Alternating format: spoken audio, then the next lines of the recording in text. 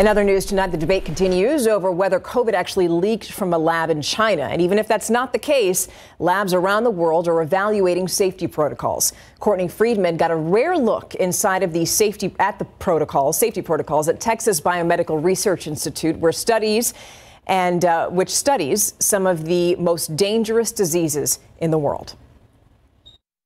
Research labs have 4 levels of biosafety, 4 being maximum containment, housing deadly agents like Ebola, Marburg, and Nipah virus. Level 3 labs contain tuberculosis, equine encephalitis virus, and the SARS-CoV viruses that cause COVID-19.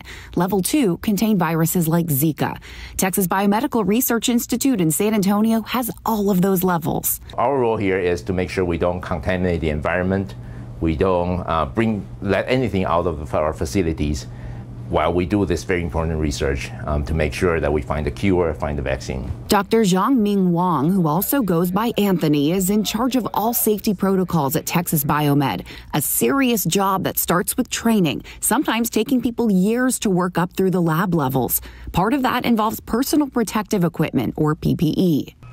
I am wearing PPE for a level 3 lab right now. That includes this air purifying system, which then travels up through that hose into this mask, which keeps contaminants from getting in. In level 4 labs, you need 100% separation between the scientist and the pathogen, meaning positive pressure suits that need to be checked every single time they're worn. Making sure they check every nook and cranny, making sure there's no holes and any compromise of the suit. The lab equipment is also designed to keep dangerous particles away, like this biosafety cabinet where most work is done. So the goal is to make sure you minimize your movement. Here in the training lab, Wang brought an instrument generating smoke to simulate how the machine keeps particles from moving through the air.